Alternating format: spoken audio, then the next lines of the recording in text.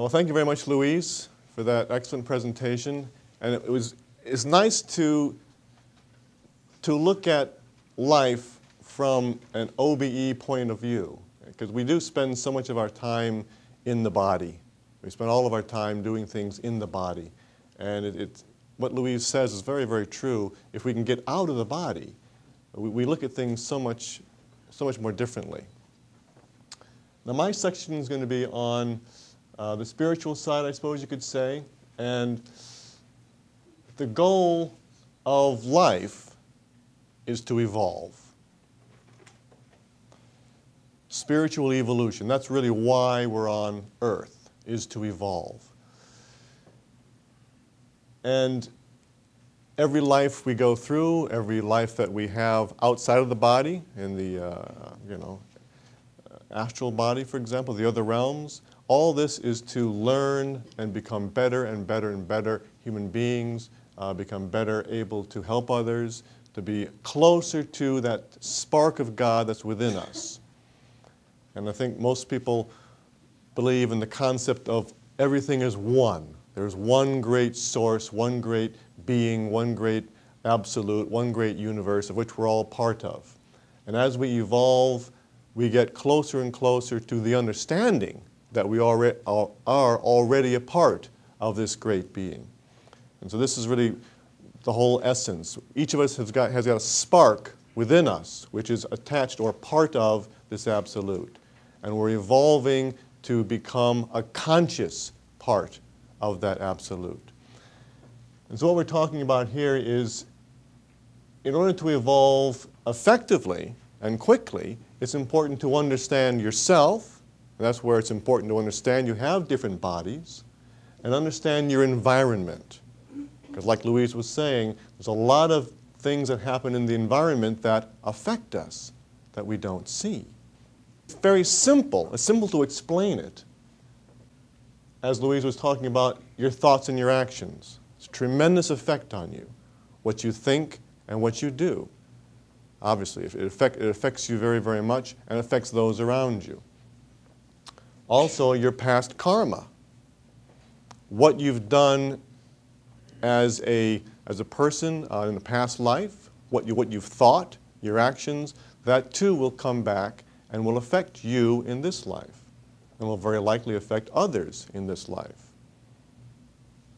And the environment. There's so much that goes on in the environment. As Luis was talking about, there's other entities that have passed away before. There are thought forms that you create. There's energies that you are constantly thinking about that go into different walls and chairs and clothes. So there's so much that's going on all around you, not to mention all the people, all the physical people that you have interactions with. As they think, it comes to you. As you think, it goes to them. It's all a big swirl. It's a tremendously complex interchange of energies between you and everyone else and everything else. It affects you in your aura. And you can kind of break down the aura in three main categories. I think Luis mentioned the etheric body, where your chakras are in. There's the astral body, which he also touched upon. That's kind of more of your emotional makeup, your emotional body. Then there's the mental body. And so as you think and as others think, it will tend to hit and affect your mental body. As you emote or as you feel others' emotions, it will affect your astral body. And you pick these things up. And if it hits you, if it's on your aura, it can also easily seep down into your physical structure. Okay, you can think of it as a mirror. Spiritual healing, for example, is a method of healing your physical body via your aura. So in other words, you'll have things that get attached to your aura, either emotions or thoughts or whatnot, and if you can clear them up through spiritual healing, that will then reflect, that health will then reflect onto the physical body as well. So how do you then improve your evolution? How do you avoid this interference that's all around us? How do you deal with it? And the step one is to take care of your own body, take care of your vibration. As Louise mentioned, that you're kind of attracted to people of like vibration. So if your vibration is low, then it's going to be easier for a lower vibration to stay on your aura, as it were. It's going to be more easily, it's going to affect you more easily. So step one is to keep your vibration up. Keep it higher. And there's simple ways of doing that. Giving service to others, being more interested in other people's livelihoods, caring for others, sending prayers, positive thinking, spiritual study. If you study Bhagavad Gita or the I Ching or a number of good books, Buddhist books, etc., this will raise your vibration. And the reason it raises your vibration is because it changes your thought. As you're reading evolved thoughts, that will raise your thoughts, because you'll be thinking about these more evolved things, these more evolved concepts, and that will raise up your vibration, it will heighten your vibration. And also, those who you are around has a tremendous effect on you. If you're around people that are very upset, or very ill, or very angry, that will tend to lower your vibration. Now, that's not to say you shouldn't go around people. Let's say you might want to go to a hospital and help people. That's a good thing. You want to do that. You want to help people. You want to share your good vibrations. And you might say, well, how can you do both?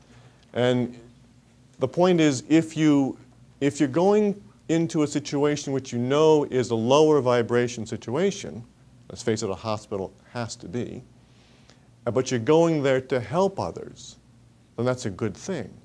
But be aware that you have to then recharge yourself. You're going to this hospital, you're going to be sharing some of your good vibration, your good energy, and that's a good thing, but just be aware of that so when you go back home, do something, have some kind of a practice, some kind of an antidote that will raise your vibrations back up, that will fill you back up. And then that's a good thing, of course. Now here as Louise was talking about the clerk at the post office, we often do have arguments. And the step two is other people's influences on you. And of course, they will have an influence on you. If you upset people, that will have an influence on you. That energy will come to you. If you disappoint someone, that disappointment, that emotion will come to you. If you have an argument, of course, it's going to come right away. And obviously, you can't go and do everything that everyone else wants you to. And likewise, everyone else is not going to do what you want them to. It's just not life. And so obviously you can't be an absolute people pleaser all the time, of course.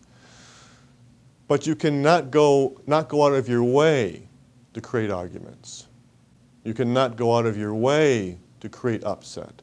You can be clear with people so that they understand what you are going to do and what you're not going to do, so they aren't disappointed in a surprising way, shall we say.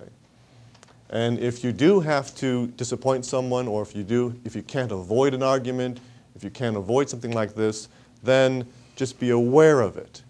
And why not send that person who you've upset or you've had an argument with, send them some healing. Go out of your way to send them some positive energy, some loving energy, some uplifting energy.